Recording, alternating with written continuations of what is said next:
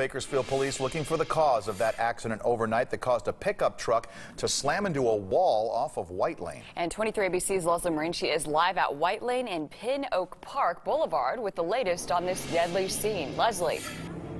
Good morning, Mike and Lindsay. Well, let's just get right to it. Let's show you this scene right now. Very intense, dramatic scene. Take a look. That pickup truck that we were talking about that rolled over in this intersection, actually on its side here this morning. You can also see how that brick wall is shattered right there. That's because it did hit that wall. That wall actually right behind a home here on White Lane. Luckily, those people okay. This accident only involving this one pickup truck. So investigators are just starting their search into what actually happened here this morning. They'll be out here for several hours as White Lane will remain closed between Pin Oak Park and Parkview Drive.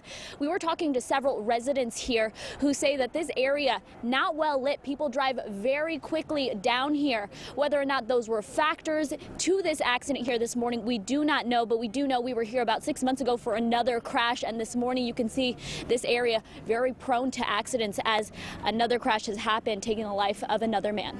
Back to you.